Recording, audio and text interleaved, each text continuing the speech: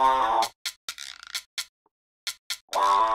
my name's Lisa and I work for the Addiction Hair Salon in Watford.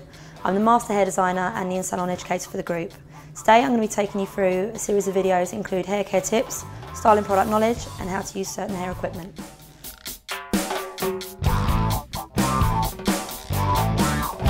On this video I'm going to be showing you how to use a waving iron. It's a very simple technique, very easy piece of equipment to use. All you're going to be needing is your waving iron, which looks like one huge crimping iron, and just a little bit of product. The products that I'm going to be using is Redken Iron Silk. Again, it's just an easy product to use, nice and flexible, nice and soft. I've pre-sectioned the hair already. With these types of equipment, it is better to use bigger sections, only because it can get very built up and very big hair if you don't take the sections big enough. So, one section of hair, I'm just going to spray from roots to tip just a little bit of heat protection spray.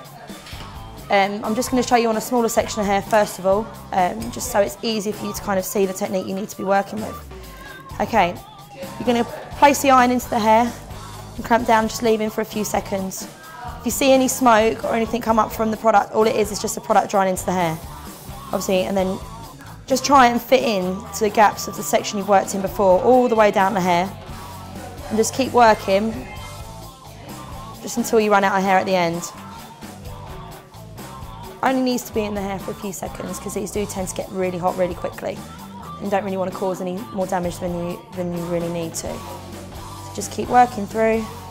Obviously, if your hair is quite resistant and quite easy, you know, for the styles to drop out, then just leave it in just a couple seconds more.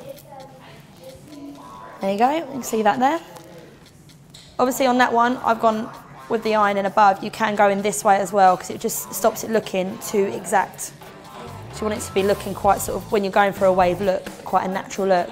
So I'm going to go in through the other way this time. So obviously now you've got your wavy hair through there. I personally would run my fingers through it just to kind of break up the sections, just so it doesn't look too exact.